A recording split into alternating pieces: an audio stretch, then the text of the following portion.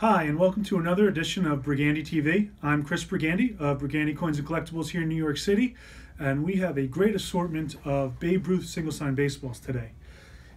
Single Signed Ruth balls are considered the Holy Grail in our hobby. They're the safest investment. They've continually gone up in value since autograph collecting has become commercialized and invested in, and they are probably the item we get most questions about. Babe Ruth Single Signed Baseballs. So let's get right to it. We have 4 baseballs here. So we're going to put the question to the viewer: which one would you put in your personal collection? Which one, in your opinion, is the highest graded? We have 4 here, if you get a little closer maybe. So now that you had a moment to select one, I'm going to tell you that they're all authenticated, first of all. But the question was, which is the highest grade? So they're all pretty nice baseballs, actually. They're all, at least 30 grand and up. Some of them 40, 50, $60,000 here. But these 3 on your right, my left here, these are great balls. But this one over here is definitely the highest grade, or so you might think in your first look. But if you can get in a little tight here, again, it's a completely authentic baseball. But once upon a time, somewhere along the line here, somebody took this baseball, and it was likely signed or had something else on the different panels around the edges here of either other signatures, maybe a personalization.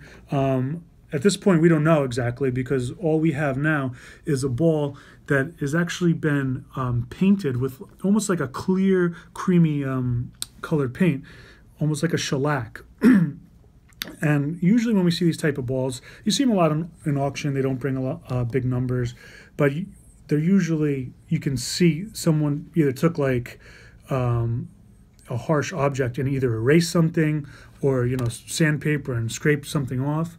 But in this case, it looks nearly perfect. If this ball didn't have any issues with it and was actually just a beautiful white baseball, this would probably be graded at least an A, probably a mint 9 signature.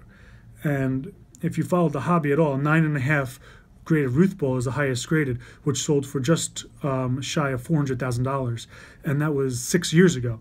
And recently, an 8.5 brought almost $200,000 last year. So something like this, yeah, it would be worth a couple $100,000.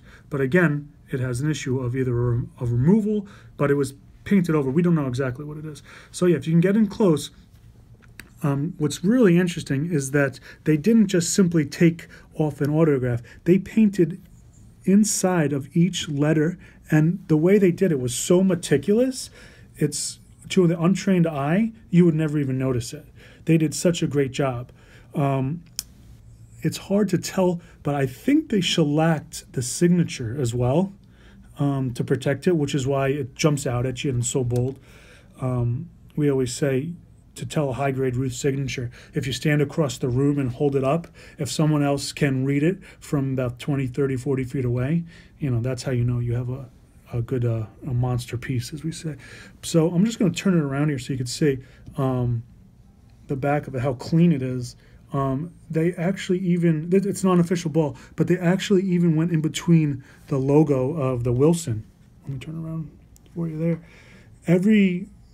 Each and every stitch they went in between with the paint. Every letter on the ball, on the stamps on the ball, they went in between. It's, for such a odd item, they did an incredible job. It probably wasn't even worth the work and the amount of time they spent doing it. Because unfortunately, this takes a ball, again, if it had no problems, be at least $200,000, but it takes a ball with issues, and it's unfortunately probably about $10,000 to $20,000 in auction like this.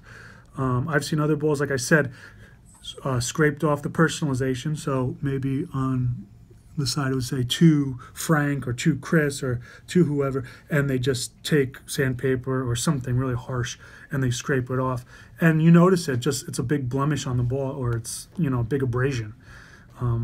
So something like this, it's really important you know who you're buying from. Again, everything here is PSA and JSA authenticated, but stuff like this, you really have to be careful because you don't know to the untrained eye, this looks like a $200,000 or more baseball. So you really have to be careful, even if it is authenticated. So unfortunately, you wouldn't want to own that Babe Ruth ball. You'd want to own one of these three instead. And again, these start at $20,000, $30,000 and go up, easily 50, 60 for some of them.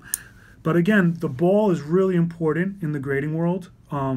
Unfortunately, it's as important as the quality of the signature, which we'll do a whole separate video in the future about how baseballs get graded and autographs get graded.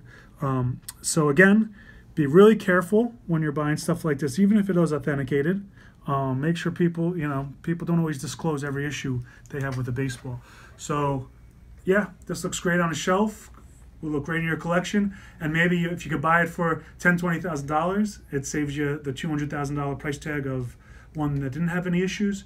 But real collectors, purebred collectors, they like items like this, untouched, completely original. If they have the defects, it's supposed to have them. But again, different price points for that reason. So Babe Ruth, the Holy Grail, the safest investment if you know what you're doing, buying stuff like this, not like this. If you have any questions, please let me know. Please like, share the video, and we'll see you again next time on Briganti TV.